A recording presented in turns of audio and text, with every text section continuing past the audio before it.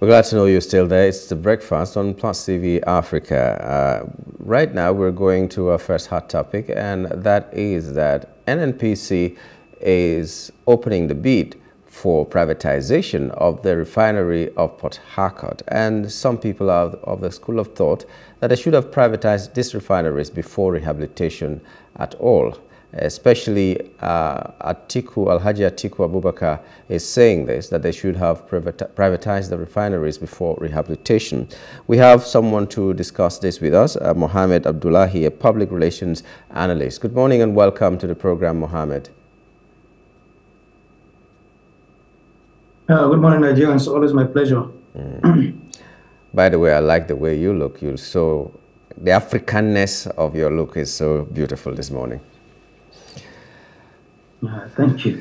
Okay. The Port Harcourt refinery is, I don't know if I would say it's up and running because they are yet to start that production that we want. But they're telling us that they're now trying to privatize it. And Atiku Abubakar, the former vice president, has said that this privatization should have been done before the rehabilitation in the first place. What do you think?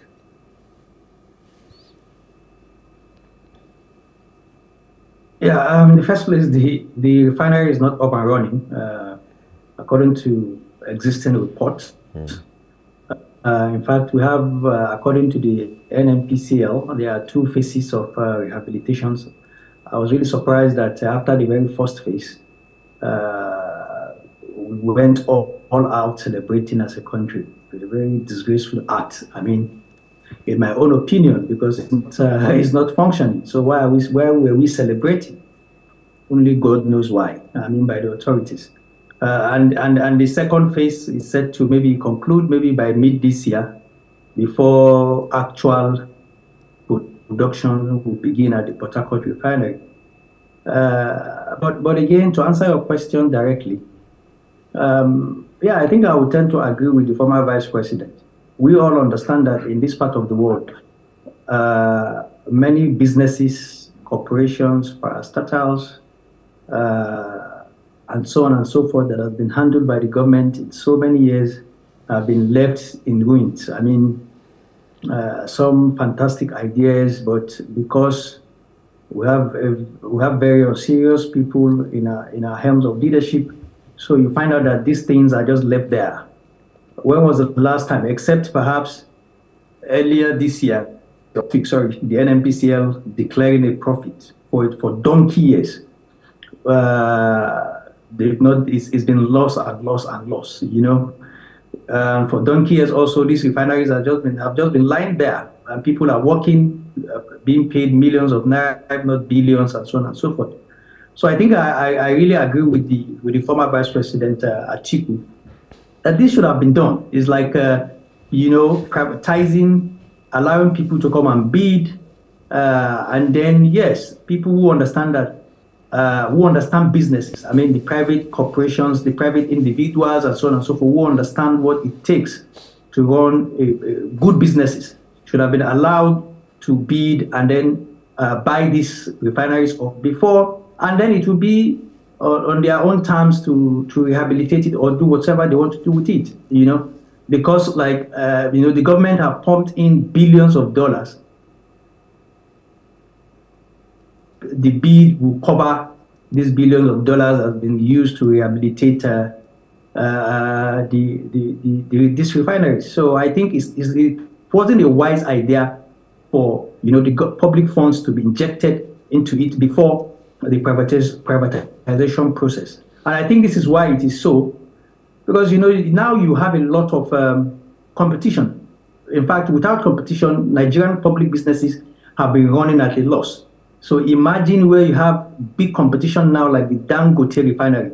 I mean, other modular refineries are running, like in Benin, and then perhaps in 2025 or 2026, you have another refinery expected to be up and running I mean, in Akwa Ibom. So I think this competition will be fierce, and I don't see the N.N.P.C. I mean, most of these are, you know, public refineries that have been built donkey years to survive them. So I think it would have been wise for for the government to have privatized before injecting public funds to rehabilitate when they know that perhaps they will be unable to face the fierce competition in the nearest future. Let me just pretend that I that I understand why the government did this. Let me pretend that I understand. Isn't it also wise to sell a property when it is in good shape rather than when it is looking dilapidated? Could that not have been the reason for this? It depends entirely. Yeah, it depends. Like I said, because of the fierce competition ahead, even the kind of money injected. Remember, these refineries were not built perhaps maybe 20, 30 years ago. So it will be difficult for it to compete with modern refineries like the Dangote refinery.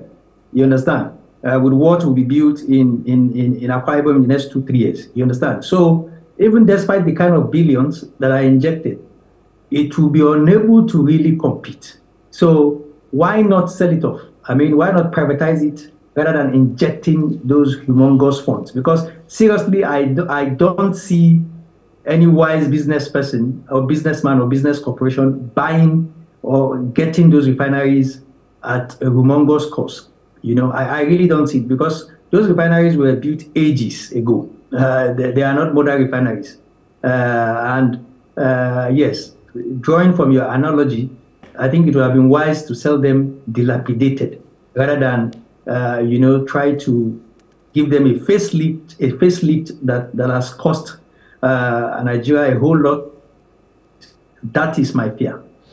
Okay, some people also think that this is just an excuse to make sure that total privatization will not get into that oil sector, or those refineries cannot be up for total privatization, and that is why they are doing what they are doing. Because from your analogy, I get it that it will be difficult for people to come to buy it, because if they are buying it, the cost of refurbishing the refinery has to be put into whatever is going to be the actual cost of the refinery. So people are saying that it may be a ploy not to totally privatize those refineries. Do you agree?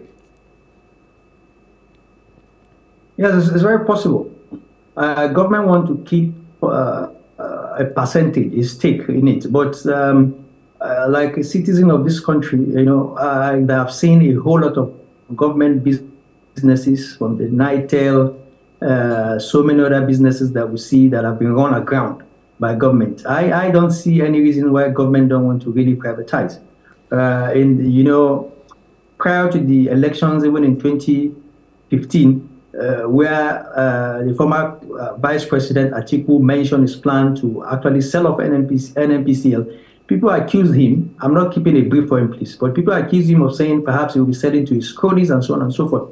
But we see that even before President Buhari left office, he tried to borrow a cue from, the former Vice President's strategy, because we see that N.N.P.C is now commercialized. I don't know what that language is anyway, but we understand that, they are not fully, they are managed properly now to say, okay, they are accountable for themselves, what they get, what they remit to government, and so on and so forth, So I think it's quite due that we look at some of these policies, for government, because we have been unable to run businesses. I think government should just provide the regulatory framework, the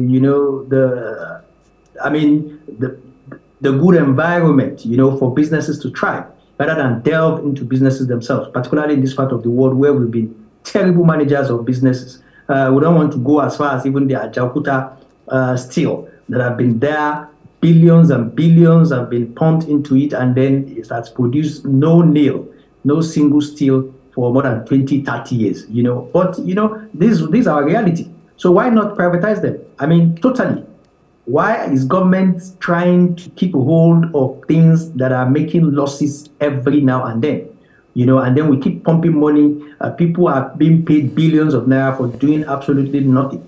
It makes actually no sense at all. Well, we've been told that Ajaokuta Steel Complex is going to start producing military hardware. I don't know if you have that information. Do you, or you don't sound like you believe it. It's quite strange. We've been told this several times in several years, you know, but it's quite shocking that nothing has come out of it. Perhaps now that you have a dedicated minister, I mean, maybe things might change, but it's still in doubt. It's still in doubt because what you need to actually put that complex into proper functioning, you know, is not child's play. I mean, in terms of funding. So I don't think we are quite ready for that at the moment.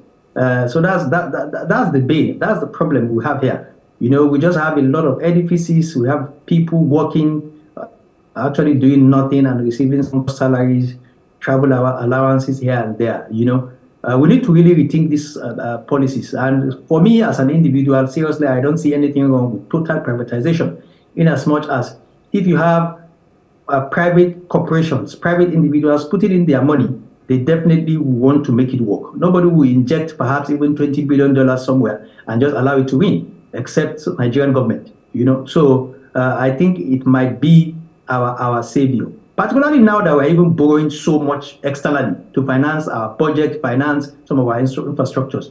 These are some of the things that we might actually look at. If I'm President Tinubu today, those are some of the things I will look at to raise funds, you know, to tackle some of the infrastructural deficit that we're having, rather than look at external borrowing. That's just my thought. Okay, but so do you see a problem in this bid of the N.N.P.C. to privatize this refinery? Do you see a problem there? I don't really see a problem. I'm not really privy to the bidding. But hopefully it will be transparent enough to, you know, give room for people and corporations that will be able to, you know, do things properly, because that's some of the problem we have as well. People sometimes we find even in the energy sector, you know, corporations and organizations that are able to better the lives of Nigerians in terms of providing electricity are handed over, you know, some of these biddings, and we know what we still find blackouts everywhere in Nigeria at the moment, you know. So I think it should be done properly. So perhaps those corporations and organizations or even individuals that are willing to buy are capable of buying, because it shouldn't be in such a way where perhaps money that's promised in the future, like some of the things we've seen or heard of in the past. So if it's done with due process and it's done properly, why not? I think it might take the burden off the government. I mean, in terms of the percentage that the government is willing to privatize. Okay, let's just hope that this cart that has been put before the horse, it's because the horse can move faster backwards, or maybe because there is an elephant in front that will pull the cart better. Let's just hope so. We'd like to thank you, Mohammed, for coming on the show this morning. It was a pleasure having you join us today. Thank you very much. My pleasure. Good morning, Nigerians. Yeah. Okay, we're talking with Mohammed Abdullahi, a public relations analyst, on the fact that N.N.P.C. Should have privatized refineries before rehabilitation, according to the words of Atiku Abubakar, and we're trying to analyze what that meant and what should have been done, actually. We'll move now. We'll take a very short break and move to our next hot topic. Just stay with us.